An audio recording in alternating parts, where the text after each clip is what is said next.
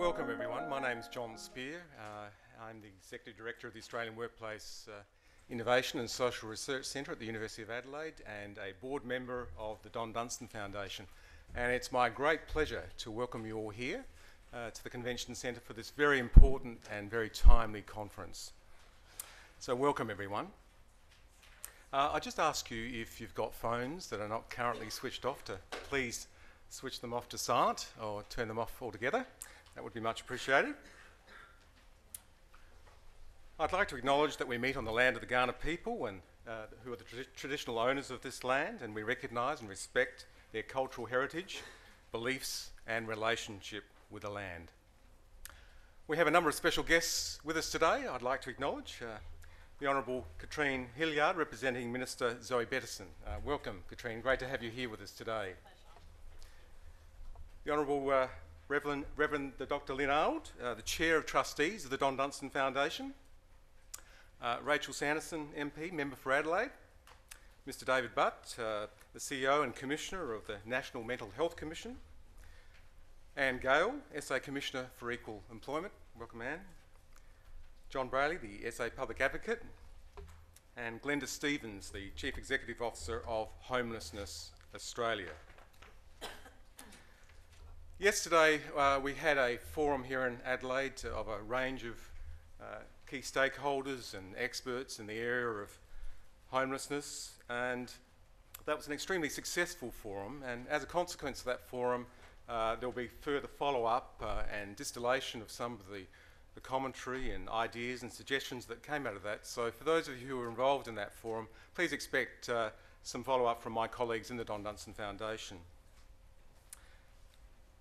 In his November 1994 column for the Adelaide Review, Don Dunstan said, "In making claims that South Australia has one of the world's best lifestyles and that this is one of the best places to live, Adelaideans, when challenged, will often cite the fact that our housing stock is one of the best, if not the best, in the country, much admired by visitors, and that it is also the least expensive." That was Don back in 1994. Today we must face realities that fail to live up to Don's proud observations of the past. There's been a sharp decline in housing affordability, and now there's a high risk that homelessness will rise sharply in South Australia if unemployment is not contained by smart stimulus measures and smart economic and industry development strategies. Don went on to say in his article, and I paraphrase, "Urban renewal should not also mean poor removal, that is pushing people from the centre of our city out to the periphery of the metropolitan area where the costs of transport and other outlays would be much greater." End of quote. Of course, this is a dynamic we can readily observe in Australia's major cities, and one we must confront here in South Australia. Once proud cities are at great risk from deindustrialisation and rising unemployment, and of course rising homelessness normally accompanies this. This is a very timely conference. It's an opportunity to ask some very hard questions about what combination of policies are needed to tackle homelessness and its causes. The Dunstan Foundation is proud to support this event. A decade ago we played a pivotal role in advancing research and policy on affordable housing with one of our first Dunstan Fellows, an eminent Australian, Professor Julian Disney, who along with others developed the key elements of the National Affordable Housing Agreement, now known as the National Partnership Agreement on Homelessness. The agreement was adopted by the state and Commonwealth governments at COAG in 2008 and provided a framework for the states and the Commonwealth government to work together to improve housing affordability and homelessness outcomes for Australians. We meet a decade after this early work was done, and great challenges remain. Homelessness ravages the lives of too many Australians, while many are at risk of homelessness as once secure jobs in foundational industries disappear along with the incomes that they generate. South Australia, like many other regions in Australia affected by deindustrialisation, is at a crossroads where solutions to the economic shocks we face require us to think boldly, as generations preceding us have been forced to do so in the face of great social and economic challenges. While there are no simple solutions to homelessness, I am convinced that we have enough collective wisdom and experience among us to radically reduce homelessness. For my part, I advocate an integrated urban regeneration and industrial rejuvenation strategy. Put simply, the modernisation of our affordable housing stock, a sharp increase in affordable housing and social housing starts can contribute to two important objectives at the same time. We urgently need to generate a faster rate of employment growth to tackle the job losses that we face in years to come as a consequence of the closure of the auto industry. We also need to accelerate the growth of affordable housing as part of our urban regeneration efforts. Done well, these things together creates industry and jobs at a time when it's sorely needed. It is job-rich and socially beneficial investment. Of course, tackling homelessness requires much more than this, and that's the purpose of the conference today. I'm sure that the strategies required to make a real difference are in this room, are in your heads. Good strategy combined with courageous advocacy and persistence can change the world we live in.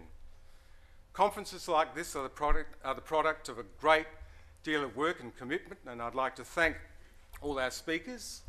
A special thanks to Donna Harden, Shana Pearce, Ben and the Don Dunstan Foundation team for all their hard work and effort in organising this event.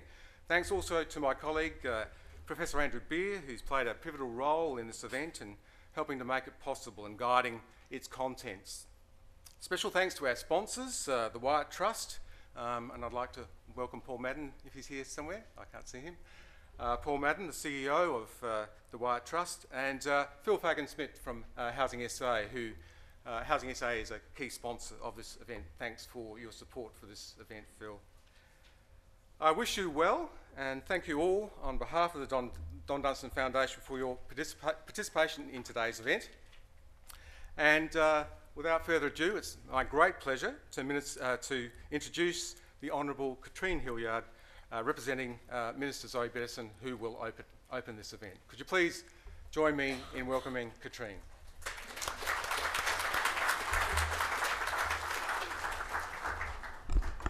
Thank you very much for that kind welcome. I also would like to start today by acknowledging that the land we meet on and gather on today is the traditional land of the Kaurna people, and I pay our collective and deep respects to the Kaurna people's relationship with this country, and also acknowledge the Kaurna people as the custodians of the Adelaide region, and acknowledge that their cultural and heritage beliefs are still as important to the living Kaurna people today. As Phil has also done, I would like to acknowledge the presence of the Honourable Reverend Dr. Lynn Arnold, AO Chair of Trustees for the Don Dunstan Foundation, Ms Rachel Sanderson, MP Member for Adelaide, Ms Anne Gale, SA Commissioner for Equal Opportunity, Dr John Brayley, SA Public Advocate, Mr David Butt, CEO of the Mental Health Commission, and Ms Glenda Stevens, CEO of Homelessness Australia. I'd also very much like to acknowledge the presence of all of you here today. I'm so pleased to be here and to have this opportunity to speak with you. I've had the great pleasure of working alongside many of you in the past in different roles, and as I look around this room, I really am filled with hope that together we really can make a difference on the issue of homelessness. So it's really great to be here with you today, and I'd really like to start by paying tribute to all of your tireless work for many, many years in many cases. I also wanted to let you know that the Minister for Social Housing, Zoe Bettison, is very sorry that she can't be here with you today, and as John has said, has asked me to speak for her. I'm particularly pleased to speak at this forum that focuses on a matter that the South Australian Government and many of you are deeply committed to addressing: the long-term health and well-being of some of our most disadvantaged citizens, those at risk of or experiencing homelessness. In South Australia, over the past 5 years, our homelessness sector has been completely reformed through the work of many of you in this room to meet Commonwealth and state key objectives through turning off the tap to prevent entry into homelessness, with a focus on delivering evidence-based early intervention programs and initiatives, improving and expanding services to assist a greater number of homeless people by ensuring services are better connected and more responsive in order to achieve sustainable housing and social and economic participation outcomes. Through breaking the cycle of homelessness by providing long-term housing and support to prevent the recurrence of homelessness.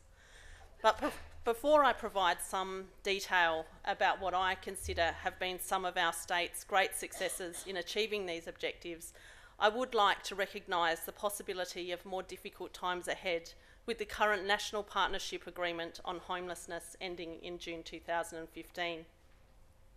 The ending of this partnership could mean a significant reduction of resources for specialist homelessness services and will place additional demands on government, community organisations and their staff, and most importantly, our most vulnerable citizens and our broader community. This, I think, coupled with a number of other regressive attacks on our community and our community sector, is something that our government is committed to fight against these cuts we must, and fight alongside you we will. And I think it's fair to say that if any sector is prepared to fight for resources and to advocate for the community's well-being in the face of such cuts, it's your sector. I look forward to fighting alongside you for the community's well-being. Despite this uncertainty in funding commitments for the future, we can celebrate, however, and acknowledge the achievements of the specialist homelessness sector over the past 4 years. And I highlight some of these successes today and the positive effect these have had in this state and on our vulnerable citizens. The 75 specialist homelessness, domestic and Aboriginal family violence services delivered across 97 outlets in South Australia are mainly managed and delivered through our community partners, and I pay tribute to your professionalism and tireless dedication in this regard. In 2013-2014, these services assisted over 20,916 South Australians, and very importantly, with 5,381 children accompanying adults treated as clients in their own right and with their own special requirements. In meeting the needs of our most vulnerable citizens, all specialist homelessness services are seen as gateways to the broader homelessness and welfare system, with a focus on intake and assessment of need and people only having to divulge and tell their story once. Here in South Australia, if a person approaches a homelessness service that is not best suited to assist them to resolve their issues, they can be actively assisted to link with the service that can. They are connected in an incredibly respectful and dignified manner. In addition, for many people needing information and referral to the most appropriate pathway for assistance who may not be able to attend a local regional service, 3 specialist statewide gateway services for adults, women escaping violence and youth have been critical in connecting adults, young people and children to local regional specialist homelessness services. For the period 1 July 2013 to 31 March 2014, the 3 gateway services responded to over 4,900 calls from distressed South Australians and assisted them with advice and information, and in cases of extreme risk, to access emergency accommodation and support options. We can be very proud that South Australia has invested heavily in a range of innovative housing and support models that are proving to be critical in assisting people to stabilise, to reconnect with community and to get back on the path to independence. 2 notable achievements amongst many include the Common Ground initiatives, providing mixed community-supported accommodation in Port Augusta and at multiple sites in Adelaide, and Ladder St Vincent Street, a partnership between Housing SA, St John's Youth Services and Ladder, helping young people to be securely housed and mentored and supported to maintain links to education and employment. In recognition of the importance of a housing first rather than a housing ready approach, where acknowledgement is given to the importance of safe and secure housing to supporting people who are homeless or at risk, and prioritising intervention for those most at risk or vulnerable, we have also implemented a supportive housing program. In this program, 484 accommodation options, mainly newly built under the previous federal government's Nation Building Economic Stimulus program, have been allocated to homeless clients, and each accommodation outcome is aligned with an extra package of support of $8,000 per annum per property. Accommodation and case management support is not time limited, but for the duration of need, based on a case management plan and clearly defined case management goals. The success of this program has clearly demonstrated the value of authentic and complementary partnerships between Housing SA, community organisations in their roles as either property manager or support provider, and high-need clients in achieving lasting outcomes with benefits to the individual and the community as a whole. The program's success has also demonstrated the central role that individualised and intensive case management support plays in helping people improve their lives and their capacity to live independently. Other supportive housing-like initiatives have also included a program for supporting people at risk of homelessness after exiting prisons, and the Aged Homelessness program, which provides intensive outreach support for elderly people who are often unable to be accommodated in mainstream aged care facilities because of the complexity of their issues or because of their inability, due to a lifetime of disadvantage, to live in intensively tenanted mainstream facilities. Intensive tenancy, early intervention and outreach support initiatives are also providing access to effective case management responses to support homeless people and those at risk of homelessness. These and other models have broken new ground in combining housing and support in new ways, resulting in many positive outcomes for clients. Aboriginal people are among our most disadvantaged citizens and are overrepresented in homelessness statistics. In recognition of this, specialist homelessness services have a target of at least 20% Aboriginal clients to ensure efforts are focused where they are most needed. The individual and specific needs of Aboriginal people are also recognised through Aboriginal focused services. These include the Lakeview Transitional Accommodation Centre in Port Augusta, the Aboriginal Transitional Housing and Outreach Service in Adelaide, and the Coober PD Homeless and Support Service, which all focus on mobile Aboriginal people from rural and remote communities who are at risk of rough sleeping and for whom a dedicated specialist service has been required for some time.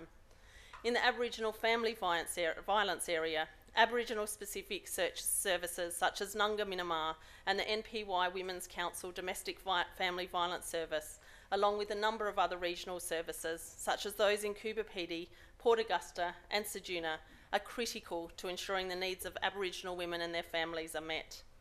South Australia has led the way with a centralised, integrated, web-based case management system, H2H, which has been pivotal to our reform initiatives over the last few years. H2H enhances opportunities for integrated and collaborative strengths-based practice amongst specialist homelessness services, with a focus on intake and assessment, case planning with people, and the development of clear goals around stabilising long-term accommodation and moving, where possible, towards independence. Strong partnerships are also evident.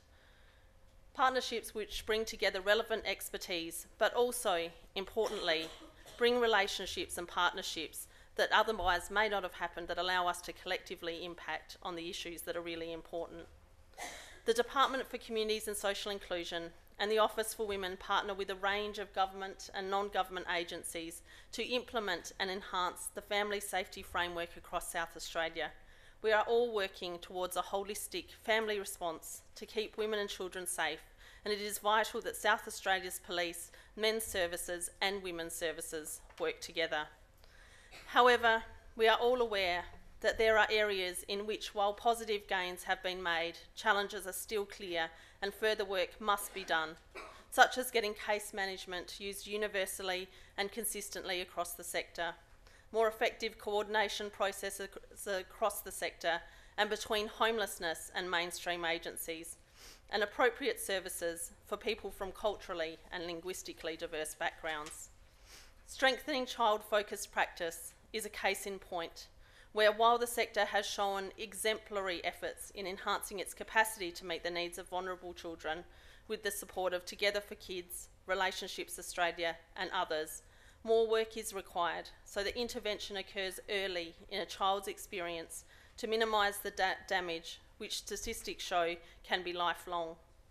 The evaluation has highlighted the limited information available which assesses long-term impact and outcomes in relation to homelessness and demonstrates factors beyond the control or reach of the specialist homelessness sector that have a profound impact on homelessness levels and the experiences and life journeys of individuals. Bricks and mortar and a support service alone do not necessarily mean good outcomes for homeless people. Integrated, regionalised responses, holistic and collective practices, planned and systematic approaches, and good communication are essential components for enabling service models to collectively impact and result in measurable outcomes. Housing SA's blueprint for change offers the potential to overcome some of the structural systems and other barriers, making the best use of resources. The core of Housing SA's vision is to design and implement an integrated model of housing and services and systems within and across sectors, connecting people with supports relevant to need and facilitating connections between wellbeing, home, place and community. The need for an adequate stream of a range of affordable accommodation and housing options with the right level of support and length of stay, with well-resourced and trained specialist teams connected and working collaboratively across sectors in a planned and systematic way is a continuing challenge for the future. Over the coming months, the Department for Communities and Social Inclusion will strengthen partnerships with its community partners, harnessing your expertise and commitment to the needs of homeless citizens in co-producing a new sector to meet the challenges of the new political and economic realities. If you haven't already, we are expecting that you will hear very soon about plans we are committed to for developing together a new sector. Our community partners and their clients have the knowledge and experience, and I envisage a strengthened and central role for all of you in this process in line with the government's Better Together vision to support the Premier's desire to move from announce and defend to debate and decide policy making, to truly and authentically partner and co-produce integrated outcomes with stakeholders at every local level. Your attendance today and the lineup of speakers and panel members clearly indicates the level of expertise and interest in exploring and building on evidence-based approaches that can optimise our use of the community's resources and make a real difference in the lives of vulnerable people in our community. I wish you great success with the day and look forward to newfound insights being captured in homelessness policy and service redesign over the coming months. Again, it is a great pleasure to be with you here today. I remain inspired by so many of you and your colleagues, and I very much look forward to continuing to work alongside you with and for our most vulnerable community members. Thank you very much for having me.